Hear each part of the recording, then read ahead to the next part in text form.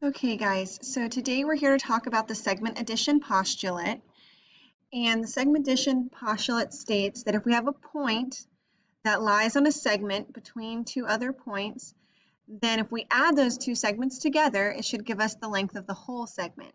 So in this case, it would be segment NM plus, sorry, let me erase that part. The length of segment NM plus the length of segment MO, okay, will equal the length of segment NO, the entire length, okay? So all we have to do is replace each one. So NM is 17 units plus MO, which is 3x minus 5 units, should equal the entire length NO, which is 5x plus 2. So from here, this is an algebraic equation like you did last year in Algebra 1. So the first step is to combine any like terms we have. So on the left side, we have 17 minus 5. So the 3x will remain the same, and 17 minus 5 is a positive 12.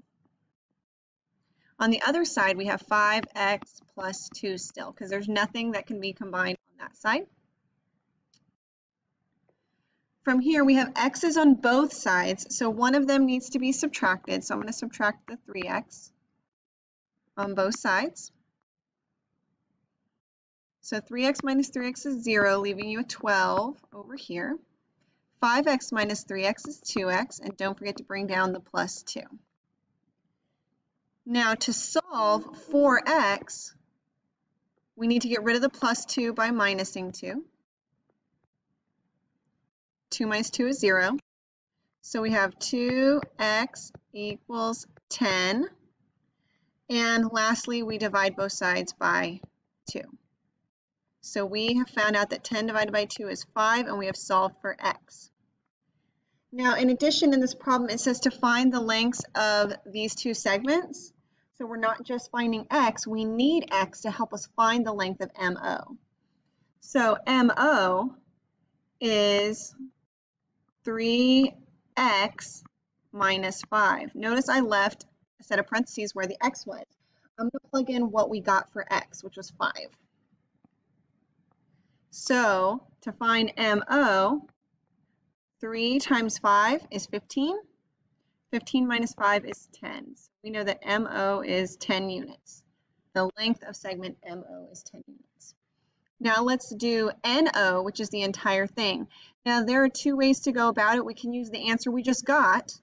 If we know MO is 10 units, 17 plus 10 is 27. Another way to go about it to get the entire length NO is to use this and plug in our value of x.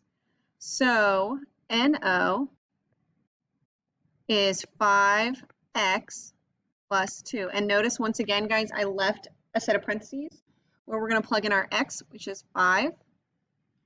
5 times 5 is 25, plus 2 is 27. So the entire length of NO is 27. That is the segment addition postulate. So remember, it's adding two segments together to get the entire length. Sometimes you will need to solve for x and plug that x value in to find the lengths of some of those segments. Now, what happens when the point in the middle of the segment is actually the midpoint? Okay, so notice that sometimes you may not be given a picture, so we have to draw it.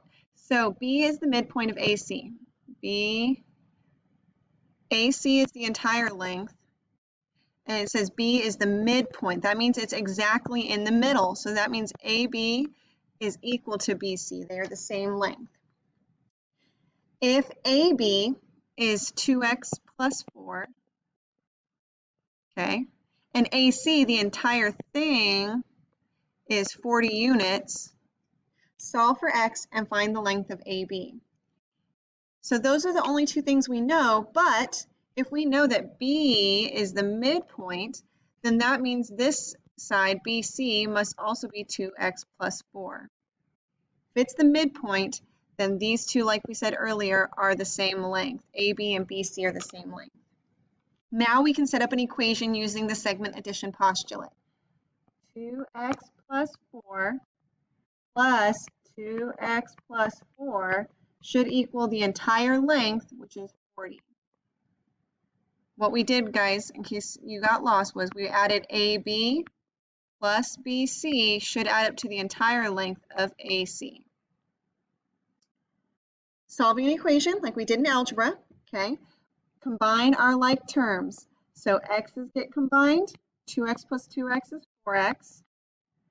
And then our constants also get combined. 4 plus 4 is 8. From here, we're solving for x, so I'm getting rid of this 8 on both sides by subtracting it. So 4x equals 32. Divide both sides by 4, and we get that x is 8. Now keep in mind that's only half of what we were supposed to do. Now we need to find the length of AB. So AB is 2x plus 4. So 2x plus 4. So we know that x is 8, so we're going to replace the x with 8. So 2 times 8 is 16. 16 plus 4 is 20. So the length of AB is 20 units. So guys, just keep in mind that you do need to read your problems carefully. Sometimes they will tell you that the point B or whatever letter is the midpoint, and sometimes it is not, like the first example. Okay, so if you have any questions, make sure to talk to your teacher and check back in again soon.